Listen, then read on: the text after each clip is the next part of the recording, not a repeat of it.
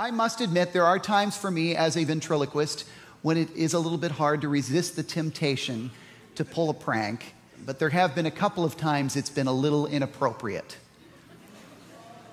Like, I'm pretty sure I will never be asked to be a pallbearer again. Let's just say.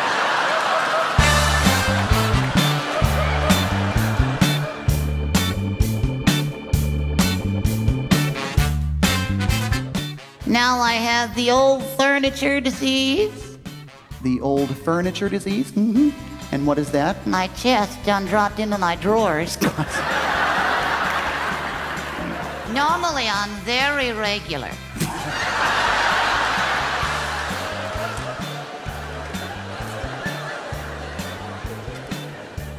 7 o'clock every morning.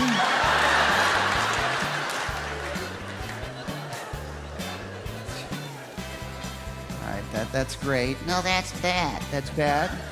I don't get up till 8.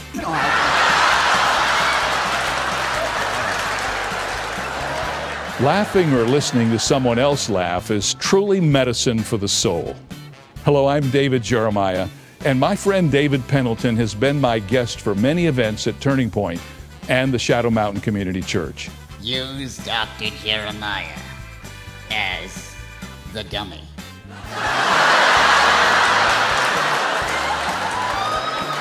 David's unique blend of creativity and amazing ventriloquism has made audiences on our Turning Point cruises and at fundraising events truly believe David can make anything talk. Okay, now, Anthony, you're not scared of me, are you?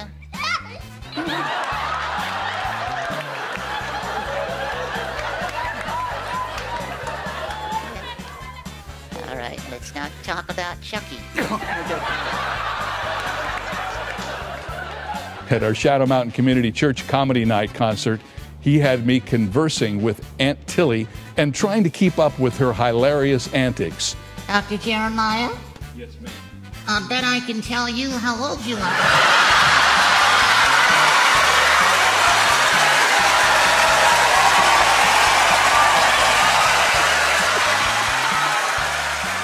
I highly recommend David Pendleton for any event you plan. Be prepared for your group to bond together from non-stop laughter. Can you tell everybody your name? Uh-huh. All right. And what is your name? Tina.